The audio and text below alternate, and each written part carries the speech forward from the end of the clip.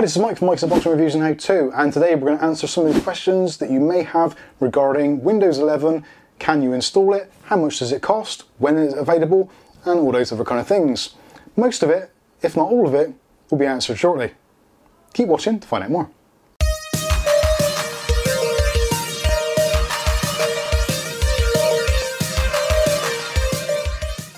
Okay, so in today's video we come in straight hot off the heels of the release announcement from Microsoft featuring Panos and his pals. So now we've got a little bit more information. We don't currently have a specific release date. That is still to be forthcoming. We do know, however, that next week, this is now currently June the 24th, 2021, just in case you're watching this a little bit later. So next week is when the first release or beta version is going to be available to Windows Insiders. There will be an image available for download. So if you want to get involved, you want to get it before the rest of the curve, and you don't want to download some dodgy leaked ISO, then that is possibly the best way forward. Now, joining the Insider program is super easy to do. All you need is a Microsoft account, open up your Windows 10 device, go into settings, type in Insider, and you'll find details on how to enroll in the Windows Insider program. Very easy to do, doesn't cost you anything, and then you can choose various levels of your involvement, and you can choose various different rings. There's a fast ring, slow ring, or dev channels, that kind of thing, and then you can get hold of your Windows 11. Although some of you may wish to wait until a little bit later when it's officially released as a retail product, which we currently don't know when that's going to be. They have said the holidays. So I did actually a little while ago say that my bets are hedged on it being November the 11th at probably 11 AM. But who knows, it may come a little bit sooner, but they did say for the holidays, and yeah. Obviously Thanksgiving is one of the major holidays in the US, so maybe it will coincide with that. Who knows? So in terms of a specific release date, we don't know. Downloads, again, we don't know. But what we do know is the price, and the price at the moment is completely free. Yay! I guess. So we do have to wait for it, but it is going to be a free upgrade to compatible Windows 10 devices. And obviously if you're buying a new computer in the run-up to the Windows 11 official release date, then you should find that your PC will be Windows 11 ready. But is your PC going to be Windows 11 ready? So let's head over to the computer, we'll take a look at the Windows website, look through the minimum specification requirements, and also look at some of the other options available, and then I'll show you how to actually make your PC Windows 11 ready if it isn't already. Okay, so this is the first screen you'll see when you're trying to do a Windows 11 upgrade or find more about it. So this is the website, microsoft.com/en-us/windows/Windows 11. Obviously, if you're in a different region, it will redirect slightly, but this is essentially it. So Microsoft.com, Windows 11. You can just find it from the Windows 11 logo there if you want to go to Microsoft.com. A lot of information on here. You can just scroll down through and see what it looks like. More stuff about the productivity and ways to connect and all that kind of stuff. But the thing that you're probably here for is to find out, can my PC actually run it and when is it available? So the availability, like we said, we're not too sure yet. As it says, Windows 11 isn't here yet, but will be coming later this year. So yeah, we're looking probably around about full time in the US, I'd expect. But if you're excited, like I am, then there are some things you can do in order to see if the PC is actually ready. So you can check for compatibility. There's an app, we'll show you that in a short while. But here are the minimum system requirements. So the processor is a 1 GHz or faster with a dual core or more on a 64-bit architecture. So it has to be a 64-bit processor, hence the reason why we've got 4 gigs of RAM listed here. So this is a 64-bit operating system. So you do need a 64-bit CPU and 4 gigs of RAM. This is going to count out a lot of those older Windows kind of TV boxes with 2 gigs of RAM, that kind of thing, and older tablets which have only got maybe 1 gig of RAM. There may be ways around that at a later date, but they are suggesting 4 gigs of RAM is the minimum, so you may find difficulty installing it on lower spec devices. Also, you will need 64 gigs of storage. So again, for some of those older mini Windows PCs that have maybe got a 32 gig eMMC built-in flash storage, that could be problematic. Where most people are going to fall over is going to be on the firmware and TPM side of things. So you do require a UEFI BIOS with a secure boot capable system. So that basically means it has Trusted Platform Module version 2.0. If you don't know where that is, we'll show you later on. We'll go into the BIOS on this particular motherboard so you can see how to enable it. but TPM is quite an easy thing to enable. Most motherboards which have been built after probably about the last 10 years or so should have TPM. If not, don't worry, you can actually head over to eBay or Amazon and pick up a TPM or Trusted Platform Module add-on for your PC. Again, we'll link all that in the video description should you need it.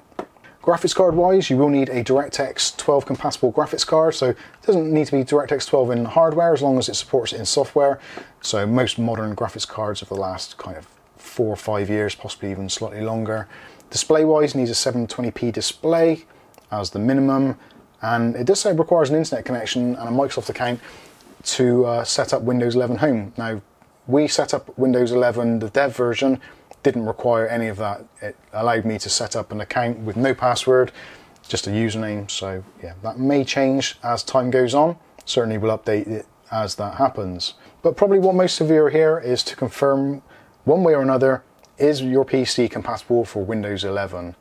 So again, we've talked about pricing. So pricing is, it's free, which is always good. This is going to be very much a similar thing to how Windows 10 came out onto Windows 8.1 and Windows 7 PCs. So you can download the app here for checking compatibility. We'll just open that now, get it installing, accept the licensing conditions and let it install. And you can open up the PC health check and you can add a shortcut to your desktop should you wish to. So if you're not too sure if your PC is going to do it, then you maybe want a shortcut so you can check again later. So the PC health check brings up your system information. You can rename your PC, etc. So introducing Windows 11. Let's check if this PC meets the system requirements. If it does, you can get the free upgrade when it is available. So that is awesome. Again, installing this actually probably will almost semi-force the upgrade when it is available. So what we'll do is we'll do check now. And there we go. This PC can run Windows 11. Great news, this PC meets all the system requirements for Windows 11 and it's free. We'll let you know when it's ready to install. So yeah, that's awesome. Now, if you've had an issue where it says your PC cannot run Windows 11, it may or may not tell you what the problem is, but there's a very strong possibility it's down to the TPM module on your PC. So let's go into our BIOS and we'll show you where to enable that should you need to. Most systems don't have it enabled as standard. So if you've got a pre-build, chances are it hasn't been enabled, and obviously a off-the-shelf or custom PC, very unlikely to have it enabled as default. So if you want to find out how to get into the BIOS, you can either reboot the PC, tap the delete key, or F1, F2, whichever is appropriate for your particular motherboard. Or an easier way, if you're not too sure, is to press and hold the shift key.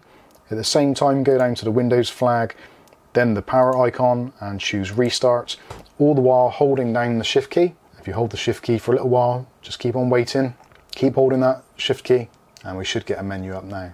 So now we can release the shift key, and we've got the options here. So continue, troubleshoot, turn off.